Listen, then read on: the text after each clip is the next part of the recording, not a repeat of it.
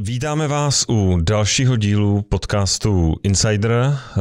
Moje jméno je Tomáš Jirsa, můj kolega a spolumoderátor Michal Pur tady dneska není, takže mám po delší době svůj samostatný díl. Děkujeme našim partnerům, jako je advokátní kancelář Rowan Legal anebo společnost Youngblock, a děkujeme vám všem tisícovkám našich patronů na platformě patreon.com a Gazetisto a doufáme, že nám dál budete poskytovat vaši podporu a hlavně váš feedback na každý díl. Máme za sebou teďka hodně zajímavé díly. Do konce roku nás čeká ještě řada dílů. Budu prozrazovat, že máme v podstatě všechny prezidentské díly už taky připravené.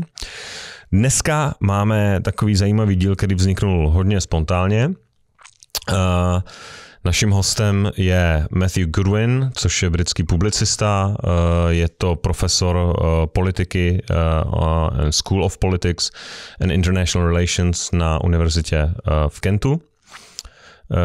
A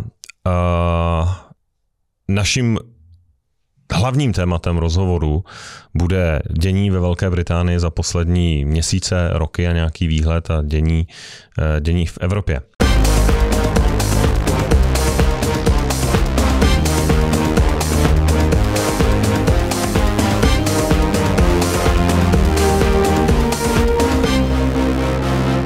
So, welcome, Matthew. Thank you.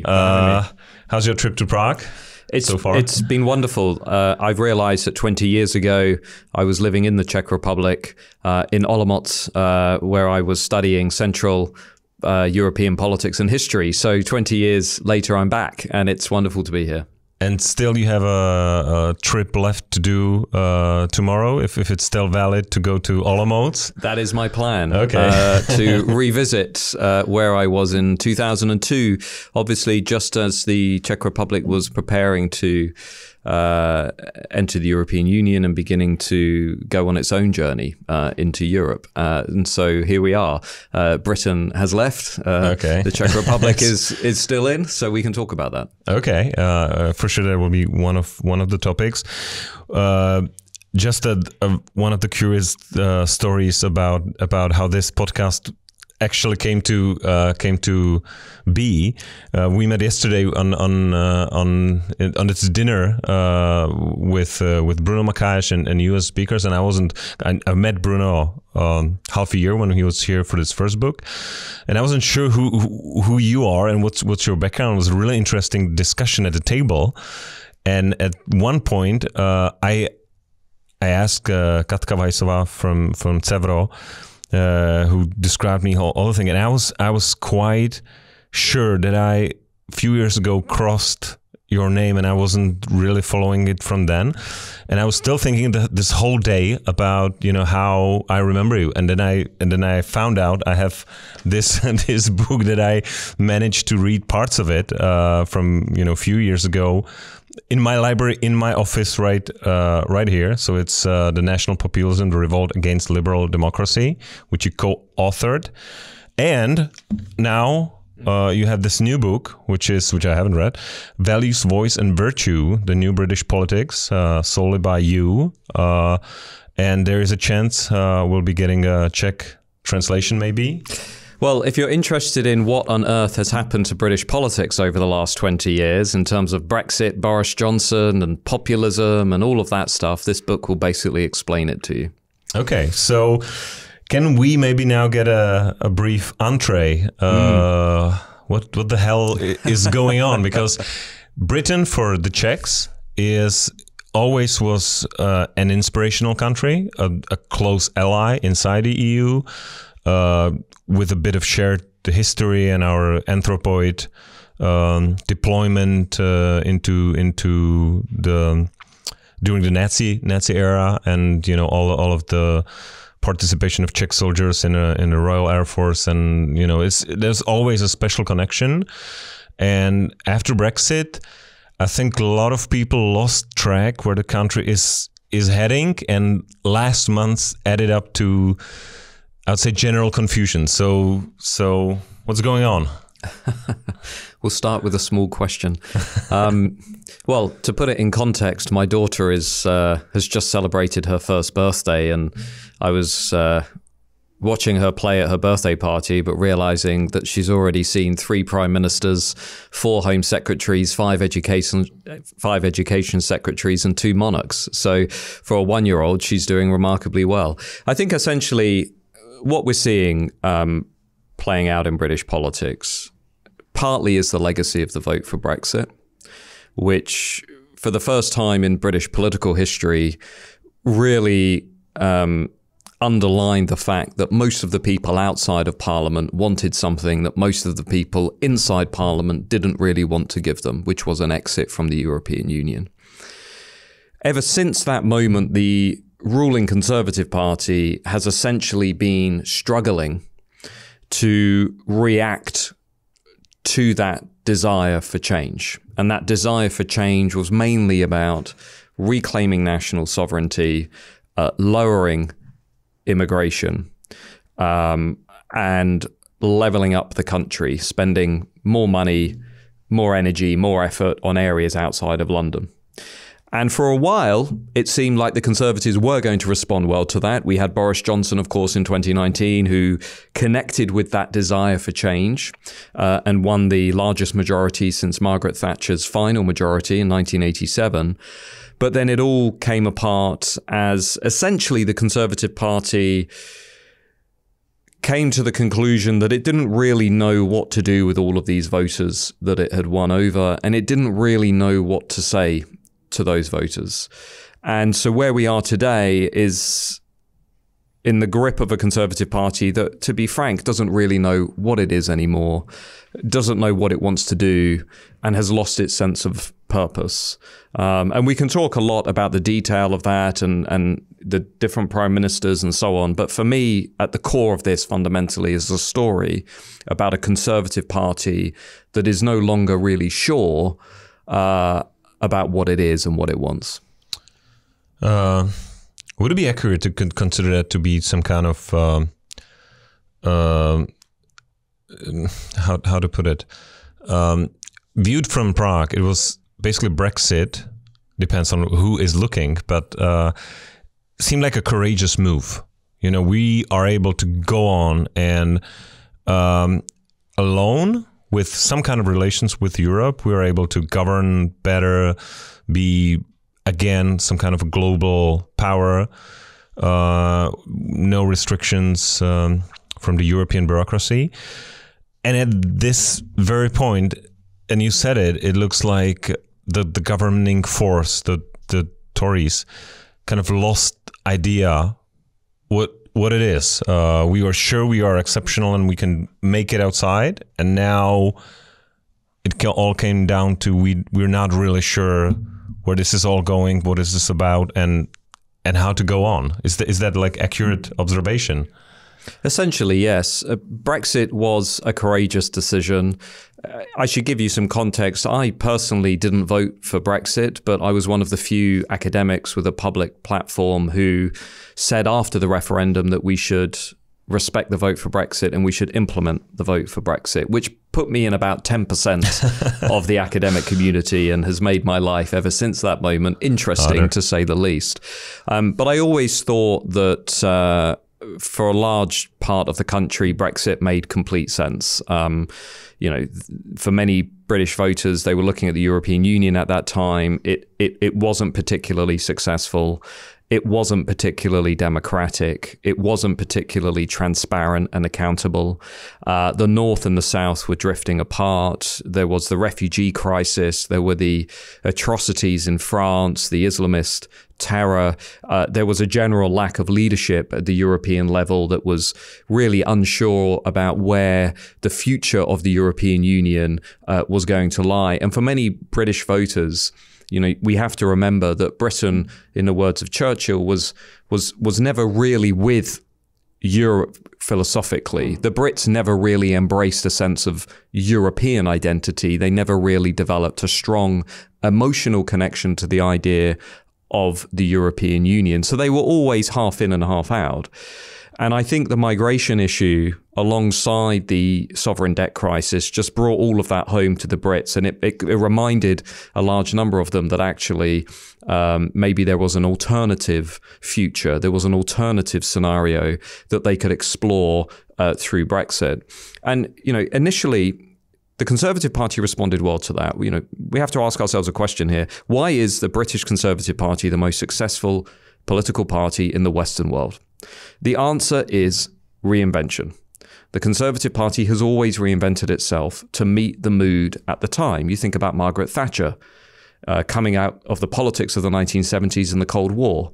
You think about David Cameron repositioning the Conservatives to connect with new generations of voters. You think about then Boris Johnson in the aftermath of Brexit, reconnecting with working class Brexit voters, with people who haven't passed through the universities, who don't have university degrees, and with pensioners. And he puts together this unique electoral coalition, very distinctive.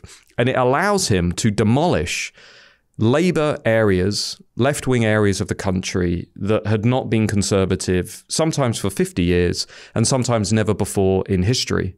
And that was the 2019 election. And it showed that the Conservative Party temporarily had reinvented themselves to connect with this political realignment that has followed the Brexit referendum, much like the Republicans in the US have done much of the same sort of thing. What then happened, essentially, is that Boris Johnson showed that he was unsuitable for high office. He failed to get his arms around number 10 Downing Street. He failed to bring discipline to government. He presided over a series of parties during COVID-19, which alienated a lot of people. But more fundamentally, he didn't deliver what those voters wanted him to deliver. He liberalized the immigration system. So yes, freedom of movement came to an end, but migration from outside of Europe is now increasing dramatically. The Czechs, the Lithuanians, the Latvians, the Poles are no longer coming to the UK. The Indians, the Zimbabweans, the Nigerians, the Americans are now coming in much larger number. So the migration story has changed, and I don't think it's changed in a way that many Brexit voters were wanting it to change. And that big promise of levelling up the country, of doing more for regions that had been essentially left behind for 50 years, has never really evolved into a serious political strategy. So if you are working class, if you are on a low income, if you were working in steel and manufacturing and now you find yourself working for Deliveroo or Uber and you're thinking, it's a different world, it's a different type of existence. The Conservative government really didn't do all that much for those voters. And so where we are today is that they've essentially abandoned the party. They've essentially drifted into apathy, saying they're not going to vote at all at the next election.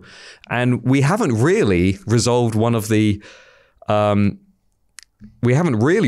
underlying drivers of Brexit, which is why, I feel as though we've gone back to before the Brexit referendum, where we have lots of voters who are now unhappy with many of the same issues because our political class never really understood what Brexit was all about.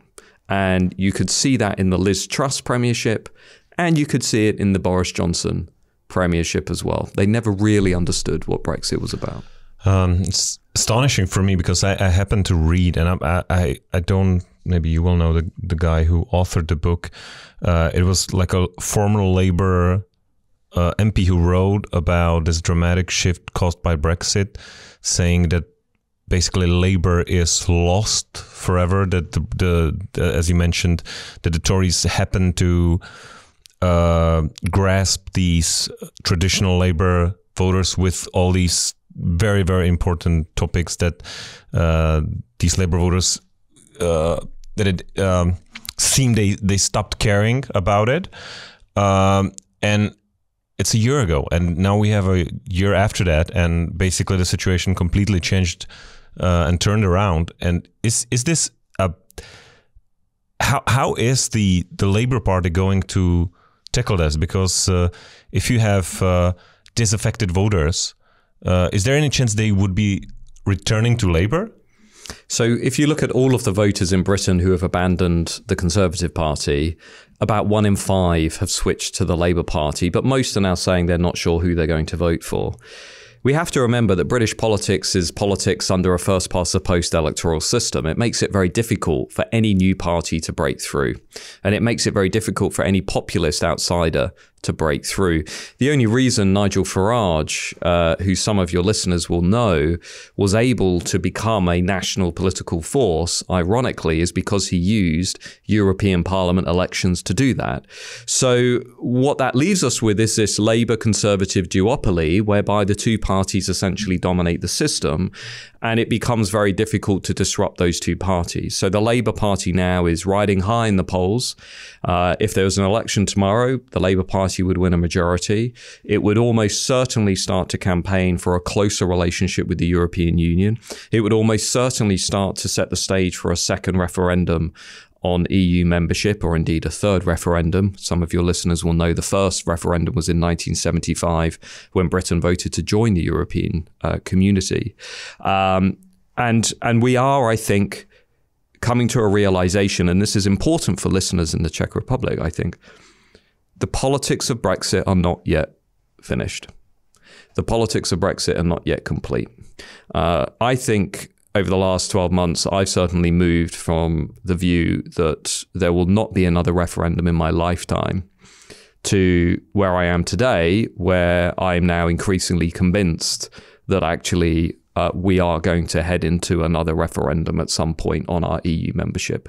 Because Brexit has been so badly managed by the political class, including Brexiteers, because of the generational trends that underpin it.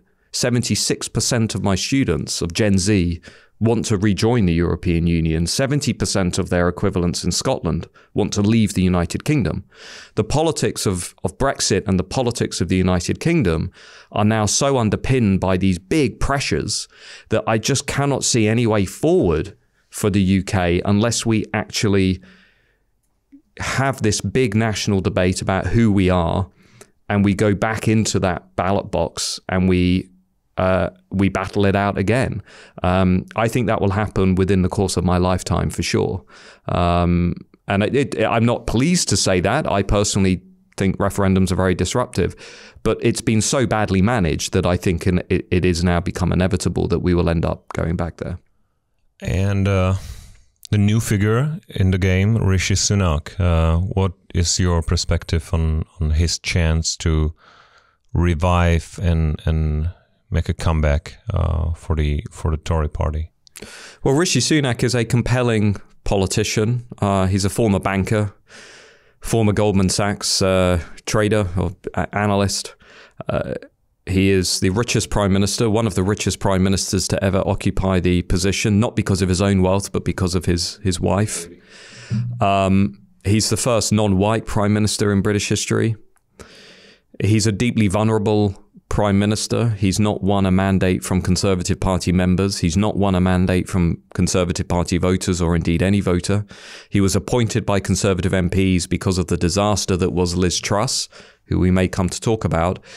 And Rishi Sunak has been tasked with essentially bringing the Conservative Party off life support, saving the Conservative Party. And he's proposing to do that by presiding over fiscal conservative politics, by increasing taxes, reducing spending, and trying to deal with this inflation energy price crisis. And he is putting all of his chips in the casino of British politics on the gamble that he can bring back a sense of economic credibility and competence to the Conservative Party. Because what I'm seeing, I'm a pollster, I do polls every week. What I'm seeing in the polls is utterly remarkable. The Labour Party is seen as the most economically competent party in British politics. The Labour Party is more popular among Brexit voters than the Conservative Party. To put that another way, the party that has campaigned for a second referendum to overturn Brexit is more popular among the people who voted for Brexit. I mean, this is a remarkable place for the Conservative Party to be, and it underlines how badly they've managed this realignment. And so Rishi Sunak is going to try and get back in touch with that. It means he's going to campaign very hard on illegal migration across the English Channel. It means he's going to try and connect with voters who want less immigration, not more. And it means he's probably going to have to get brought into these debates about what we're teaching children in schools, about sex, gender, the cultural wars, and race. I don't call them cultural wars. Why not? When we talk about women's rights and we talk about the welfare of children, and when we talk about how we think about our history and our identity, if you use the language of culture wars, you are adopting language that, in my view, is very political and has been designed by activists to discredit those causes. So my particular appeal, mainly to conservatives, is to not use that language. Culture wars implies that this is a 5% issue. Women's rights and history and culture and rights for children are foundational to civilization. So we shouldn't really use that kind of language. And I poll voters all the time, and large majorities of them want to talk about these issues and want to discuss what is being done to our understanding of these issues. So Rishi Sunak, I think, will inevitably end up being brought into those debates, much like the Republicans and the Democrats in the US. And I think we'll probably have to come up with a convincing answer to where he stands on those issues. Okay. And if we go back to the least understandable part of the whole story, which is the Liz Truss.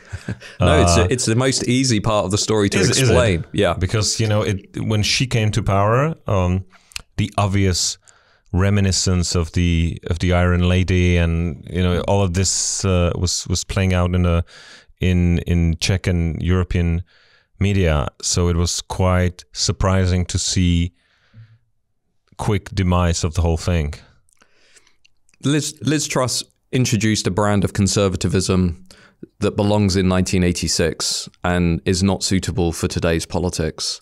Put it this way, the Brexit revolt was a revolt among working class voters primarily, and voters who don't live in London, who have spent 30 years wanting an economy that is not built on financial services, on bankers, and on London and the Southeast. Okay? That's a reality of the Brexit vote. That's a reality of post-2016 politics. The first thing Liz Truss does is introduce a policy to remove a cap on bankers' bonuses. Really? That's the first policy. That's the first major policy that comes out of the Truss government. Wow. Okay.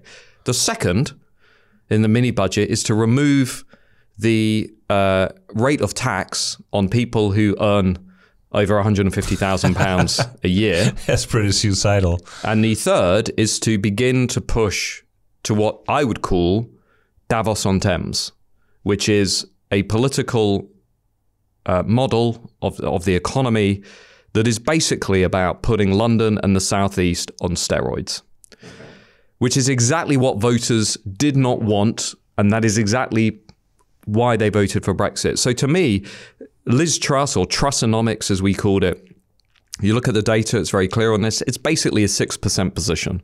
About 6% of British voters wanted to cut taxes, cut public spending, let the market, run riot, and that in turn helps us to make sense of why she suffered so quickly and so dramatically in the polls. I mean, Partygate was bad for the Conservative Party. Boris Johnson getting drunk in number 10 during COVID-19, that was not a good look, right? That cost the party about 6 points.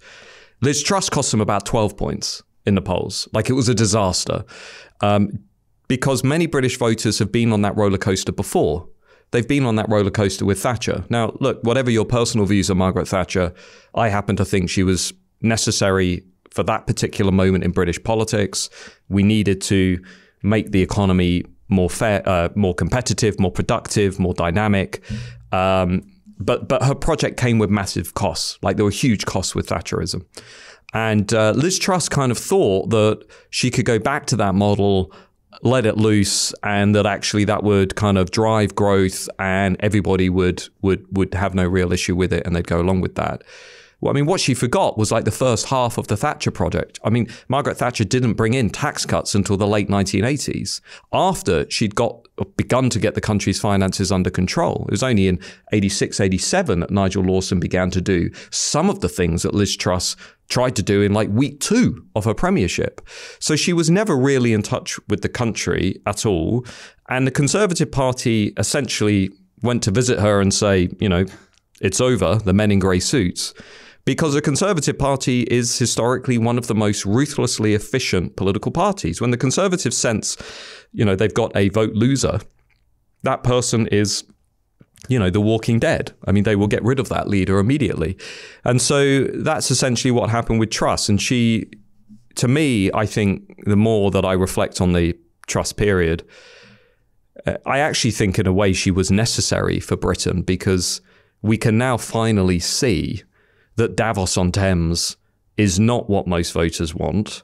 And we can finally see that reheated economic libertarianism is not where voters are.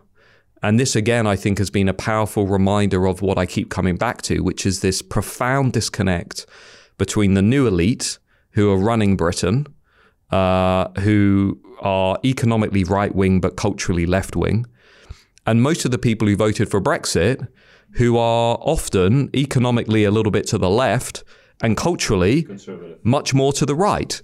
Now, if the Conservatives had adapted to that formula, they could have been much more successful than they were, and they refused to do so.